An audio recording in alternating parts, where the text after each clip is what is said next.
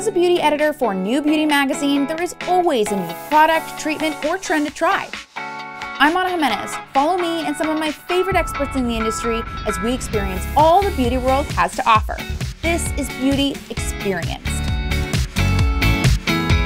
On the fly, no-fuss beauty treatments are everywhere.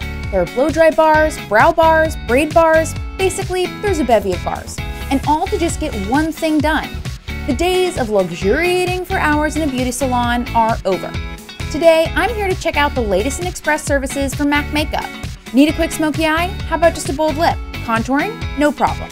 At the new MAC studio, you can come in for 10 to 15 minutes, pay $10 to $15 and leave with a gorgeous on-trend look. I meet up with MAC Cosmetics Director of Makeup Artistry, Romero Jennings, to learn all about it and to get some services done for me and my friends. What was the idea behind starting this MAC studio? So the idea for this location really just came from the customers themselves. They told us that they really wanted to have more services, they wanted to have more time with the artists, and MAC created the store just for that.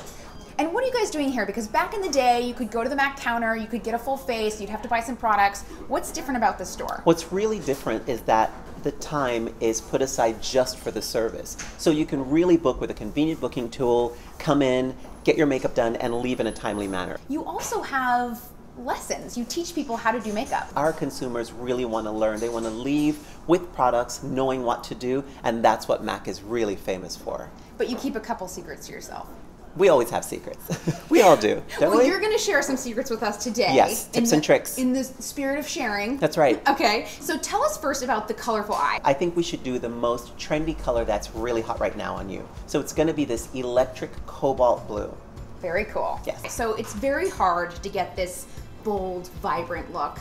How do we do this at the MAC studio? Well, I have to tell you now, the difference is really technology. If you're using a product that's 3 or 4 years old, just know that the technology has changed. So if we're doing the bold eye, the most important thing is to use a base, a primer that's going to really keep everything in place. So I suggest Paint Pot. Paint Pot is a shadow that you can use as a base that will dry down and it will last for 6 to 8 hours. It'll stay in place. Then we're going to add the bold color on top of that. We will also use a Pro Longwear eye pencil, which has a super vivid color and lasts for 6 to 8 hours.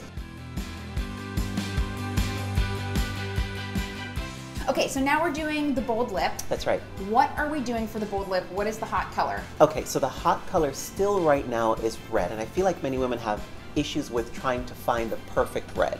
So the main thing is, if you want to look for the perfect red, you've got to come into a store, you've got to try it on your skin, first try on your hand, but then you really need to apply it close to your face just to see what it looks like. For her, with her skin tone, I think the best color is going to be a blue-based red, something like MAC red, something like Ruby Woo, but I think today we should do a trend lipstick, which will be matte and red, because that's really hot for this season. Now that's hard to pull off on your own, so you're going to take us through some tips and tricks to apply it. Okay, so for the bold lip, you really want to use a lip primer first. The main thing is to use the lip primer properly, that you want to apply it on the lip, but go over the lip line also. Then you'll use the Pro Longwear lip pencil, apply and fill the entire lip in with the pencil, and then finally a matte lipstick on top of that. It makes it really last. It will not move, will not feather, will last all day, and it's also kiss-proof. Oh, very nice. Use a little bit of foundation and concealer to set it, and also by putting the foundation around it, you'll find that the lip will look more electric. It will look more three-dimensional. And finally, we have the contoured face. Yes. Such a trend. Yes. So contouring is really important because it's a way to look slimmer and to add dimension instantly. And our artists really know how to do that very well. So customers come in for this service really often. The first thing is to do a very light, natural application of foundation. The next thing is that we're using the Pro Longwear Paint Pot and the right brush. I would say the number 168 is the best because it's chiseled, it has an angle, and it's also fluffy. So the most important thing is to get precision, but then be able to blend so it looks natural and also approachable.